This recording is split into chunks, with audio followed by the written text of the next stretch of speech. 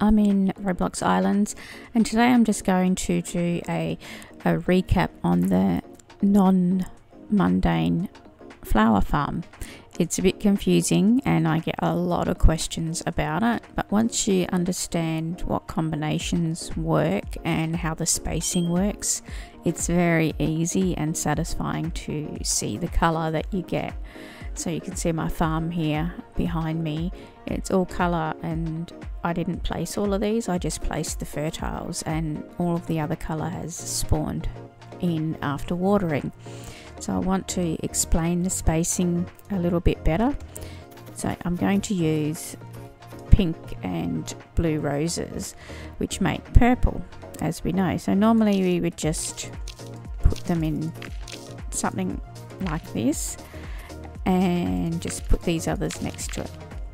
And that's how we would normally, set it up. And this will work. You will get purple, but you will get a lot of mundane as well, because the blue and the pink will work together and that will make the purple. But the blue and the blue will try and work together as well, and they'll make mundane. Same, the pink and the pink will work together and make mundane. And then if you do get a purple one, the blue and the purple will try and work together and you'll get mundane, and the pink and the purple will try and work together. And then if there's a mundane close by, the blue and the mundane will try and work together, and so with the pink and the mundane. So you have to eliminate the possibility of the combination reaching anything but what it's meant to. So we only want the pink and the blue to reach. So the first thing we need to do is we need to move them across. So we've gone from this side by side layout. So now we're going to do with a buffer in the middle. So I'll get out my plow and we will make it so that nothing can spawn in here. So we don't want to spawn in here, because then these flowers, the one can reach it. So we don't want anything in here. So now this one and this one are the only ones that they can reach each other. And so it's the same combination, but it's just got a space in between. Now to make it even more so that you get only color and no mundane at all, you need to add spaces in this way. So we need to take this one out and this one out and this and this. So now we have the spacing that we need. So we'll take out these ones as well. So this is the spacing that we need. But we also don't want anything to spawn in here. We don't want any roses to spawn in here. And we don't want them to spawn on the end as well, because this one can still reach this block and this block and this block. So we only want it to spawn over here, because this flower won't be able to reach the new spawn over here. Because as I've said in previous videos, that non-fertiles and mundanes can actually influence what the fertile makes. So we only want the fertile to reach the one that we need it to reach. So the pink and the blue, that's the only one we want to reach. So this layout, so one space in the middle and two spaces between each combination, these roses will only give purple. You will only get purple. You'll never get mundane.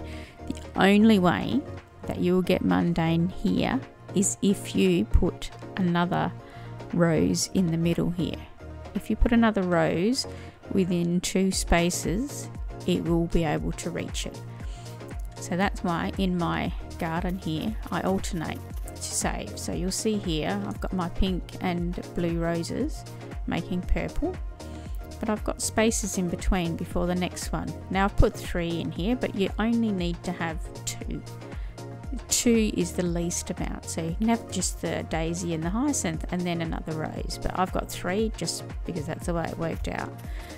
And the rest I've got only 3.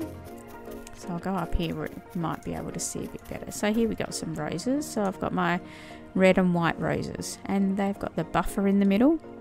So this red and white are the combination, and they've made pink. And that's because only the red and white can reach each other. This red can't reach this pink, and this white can't reach this pink, and they can't reach this next set of roses either. So that's the combination there. So I've got 2 in between, and I put the 2 in between because otherwise having 2 blank spaces is just a waste of space for me. So I've just put a different combination because the different types don't crossbreed either. So this white rose is not going to breed with this yellow daisy. So only the yellow daisies are going to breed together because they can't reach any other daisies. So this one can't even reach over here. Okay, so these ones, because they've got that extra space in between.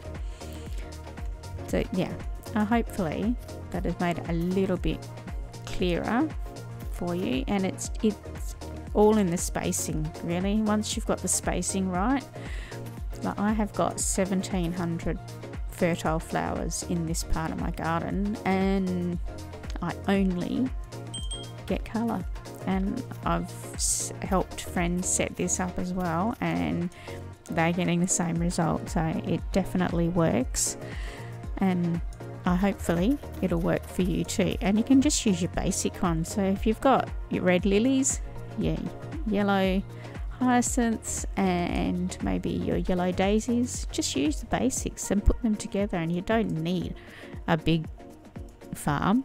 You can just start with a few small ones, like just get a couple of combinations going, and you'll find it will grow quite quickly, because if you're getting all colour, then you're going to get fertiles, and then you can just move on to the next combination.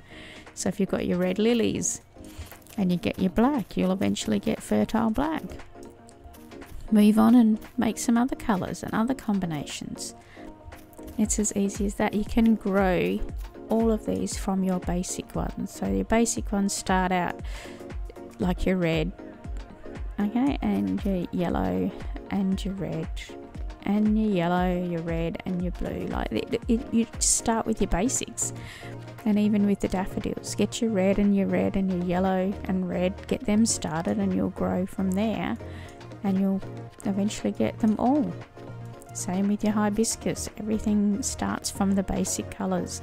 You can progress. There's no steps to skip. You don't need anything special. You just need to start with your basics. So your green and light green and your blue, and eventually it will progress on and on until you get all of them.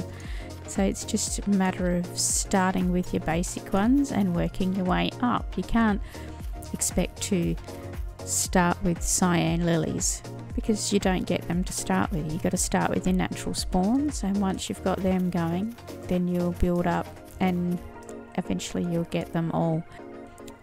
Okay, so I hope that has helped you a lot, and if you still have questions, you can come and see me on my island anytime when I am in public service or when my shop is published. I'm more than happy to answer questions, and I will try and explain it as best I can through chat, which is not easy, but I try my best, and hopefully that you guys can enjoy your farms a lot more with a lot more colour. Okay, thanks for watching. Bye.